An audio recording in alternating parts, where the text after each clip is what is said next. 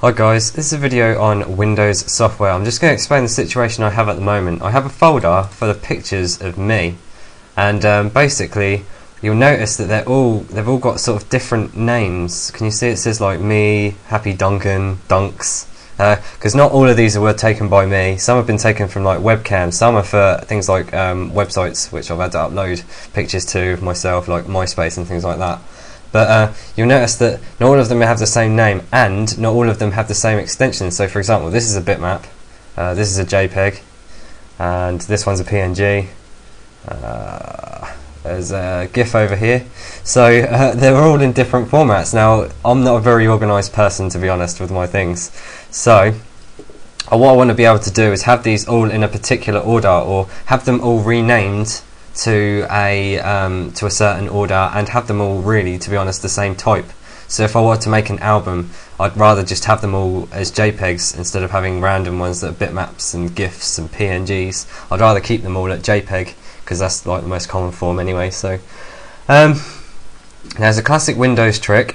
You can just drag over all of them and press F2. F2 means rename, and it's gone over here, but it doesn't matter. I'm just going to change the first start bit before the .gif. I'm just going to say me in capitals. Press enter, and you'll notice that all of them have changed. It says me, 15, 16, 17, 18, 1, 2, 3, 4, 5, 6. So it's got all of them, and it's also retained its extension, so it hasn't renamed the extension, so it's kept BMP, kept JPEG, and all that.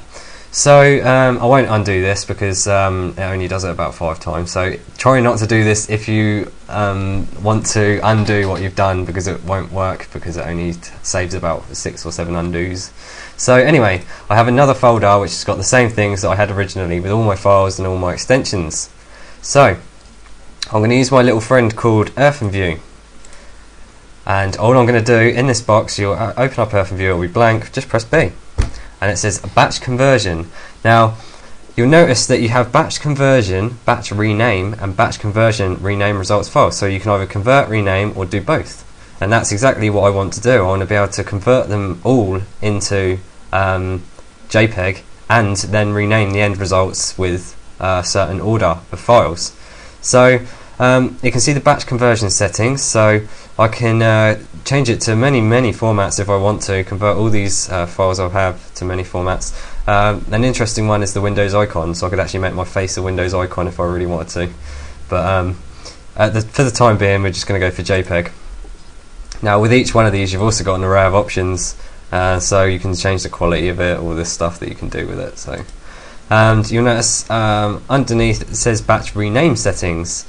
Now I've already set this, but I'll just quickly explain it. You see the hash here, it says 1 digit or a number, so I put me hash because I have 20 of these photos. I want it to say me 01, me 02, me 03, me 04, all the way up to 20. So if you had 100 photos, you'd have to add an extra hash. It's just it's for a digit basically. You've got some other stuff here, but I haven't really. You can increment it if you really want to, or start it by a number. But this replace text I haven't really tried, so I'm not sure what that does, but hey. So I'm going to cancel this, and it's all ready to go with the me. And the output directory, I'm going to make a folder on the desktop, and I'm going to call it results. And what I'm going to do is change the output directory to results, so it's ready to go. Include subdirectory, so if you have a folder full of pictures, or loads of folders full of pictures, then you can just say include subdirectories. So you've got the settings ready to go. We now need to choose the files we're going to put in there. So this is the one that I was working with just now, where I renamed them all, and it put them all into 1 to 19. And what I'm going to do is go into my Me2, which is the one I'm now working with, drag my mouse over all of these, and if I show you the files, the types that it supports, have a look at this. It's got all of these that you can do and convert if you really want to. There's loads here. So you won't be stuck for converting your photos if you really want to whatever format you want. So I'm now going to add all of these. I'm just going to drag them over again. I'm going to say add all.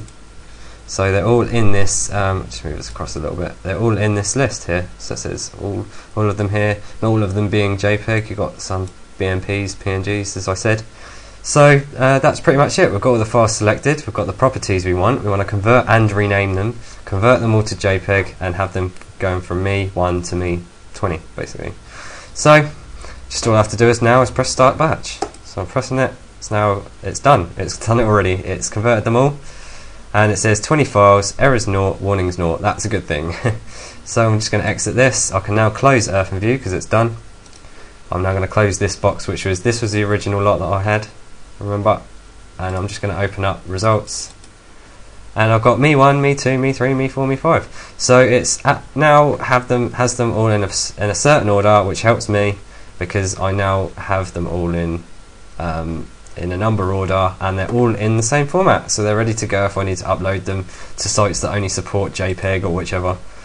And you'll notice that I converted it from various formats, so you can convert them from, like, if they're all BMPs and you're converting to JPEGs or GIFs or whatever. There's so many options. I'm not even going to go into it, but another interesting thing you might want to try out is converting a picture to an icon, or multiple pictures to icons, because that looks quite cool. So that's about it really. So thanks for watching my video. Please comment, rate, subscribe if you like my videos, and thanks again.